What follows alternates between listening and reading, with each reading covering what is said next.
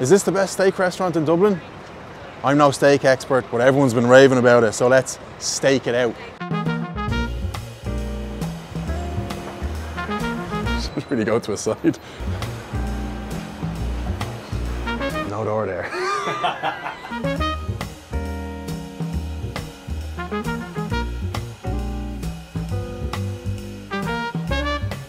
So first thoughts, we came in, wait in the bar area, which is kind of where we are now, and then I presume we go into the restaurant area in the back. First impression, it's very, very impressive. It looks like they've pumped about 10 billion quid into the sort of revamp.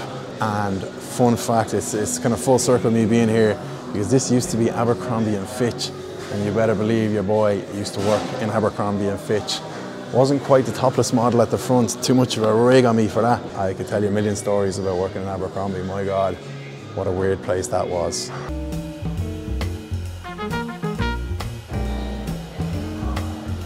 So we've been moving into the restaurant side of it. It is a splendid looking spot, to be fair. Abercrombie was so dark you couldn't even see a thing. So the fit out they've done is unbelievable. Big reason why I'm coming here is shout out to a girl on Instagram/TikTok, Cassie Stokes. She does these interviews with kind of chefs and publicans around Dublin. Best steak in Dublin? Hawksmoor. I was there last week for my first time and it lived up to all the hype. It's amazing. A lot of them have been saying this is their favourite. This already, it's only brand new, is their favourite spot to eat in Dublin, so that's huge. You're talking like €40 steaks, kind of similar here. Oysters are like 3 for kind of 9-10 quid. I'm not into oysters, but I'll probably get 3 of them because you kind of when in Rome. So we got 3 Flaggy Shore oysters. I think they've like a Scotch bonnet spicy option. No thanks. Basic bitch alert. Then I got myself a ribeye, 350 gram. I don't know what ounce that is. I'll put it on the screen. Not a mathematician. Yeah, thanks a mil. Right, first course, lads. Flaggy Shore oysters. Yeah, I think they just give you the Tabasco with it. I'm gonna try one, like a little basic B. I'm obviously gonna put lemon on it, on ice. I mean, very well presented. I presume they have been shooked already. I know my terminology. I'm actually a proper fancy pants, bit of lemon. I don't know why I need the fork if it's already been shooked. Hashtag oyster guru, but I'll hold the fork in my hand anyway. Oh no, I think it's loose. Should I be doing that? You'll be kicked out. Nice and cold. Bottoms up. That is very tasty, to be fair. Not as like salty as oysters I've had before. Usually you just taste like that's literally ocean water. Like when you go in the ocean, you just go. I could be converted, lads. Genuinely good. I'm gonna put some. I don't think I need Tabasco. I'm gonna put some Tabasco in the next one. Then he said you dip it in this. How am I supposed to dip an oyster in that? It's just gonna fall in. Or do I take it off the fork? No, that's too much. Get the fuck. It feels like I'm a Hot Ones. All right, that's enough. This one's a bit bigger. That's what she said. Slanch it.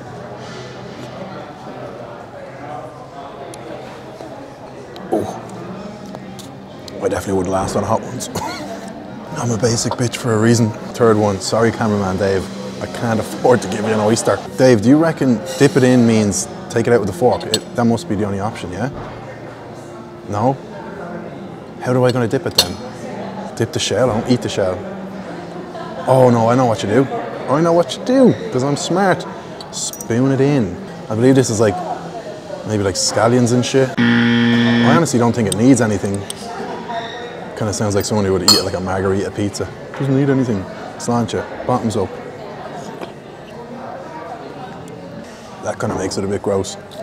Without any of that side stuff, absolutely beautiful, just with a bit of lemon. Can't believe I'm saying it, but that was exquisite. Okay, good start. Sorry you didn't get one, lad. Brilliant.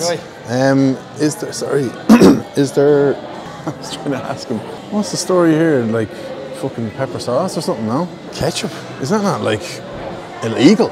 And then I kind of was like, I couldn't get the words out and he just walked off. Not his fault. Right, what do? Do I just eat the steak? It looks so bare, does it not? Let's try the bone marrow. That's something I'll probably never say again in my life.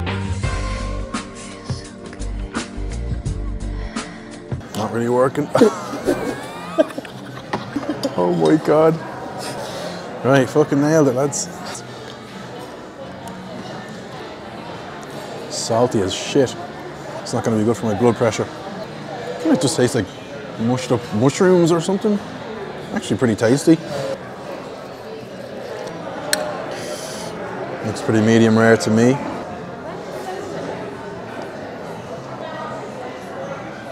Oh my God.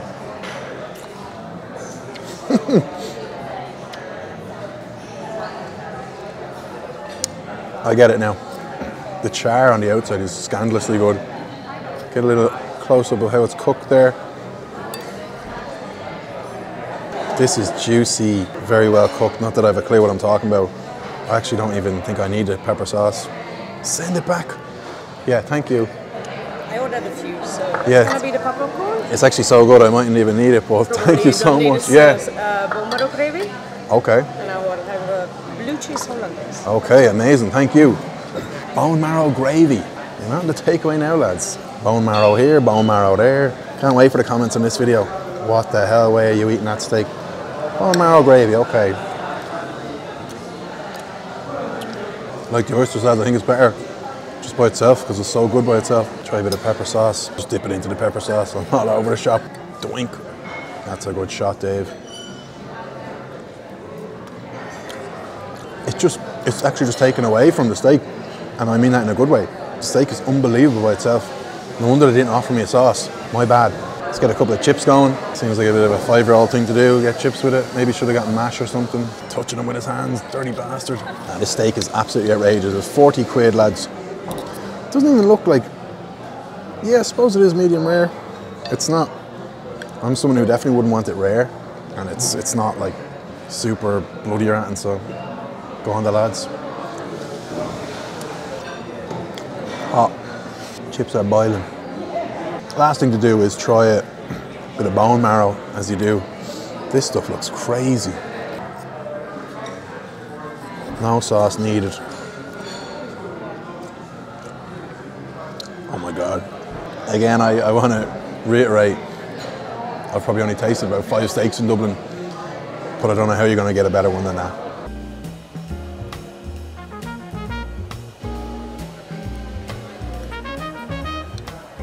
Taste that? Yeah.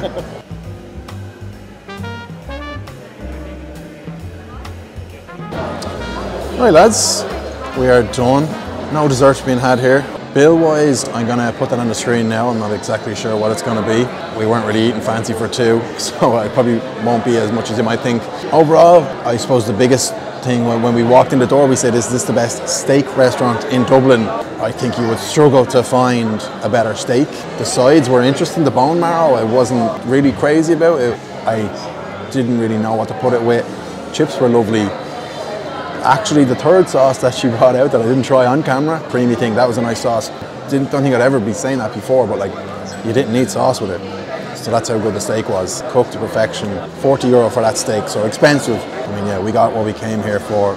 Very nice place. It's the type of place, like, you wouldn't want to come here with too many rowdy fellas. It is also quite casual as well. It's the type of place you'd bring, you're going out with a girl a few months, you're trying to impress her parents, bring them here. Foot the bill, it's going to cost you a good bit. It's going to cost you not an arm and a leg, it might cost you an arm, but you'll save your leg. Overall, just a really, really nice meal. Any steak puns, any steak puns. Let's stake our time drinking this lovely coffee. See you in the next video. Let me know where else around Dublin or around the frickin' world I should go to eat grub. What a life. See you in the next one. Pet peeve when they give you the cubes because I only want about a quarter of that. And now it's all in there.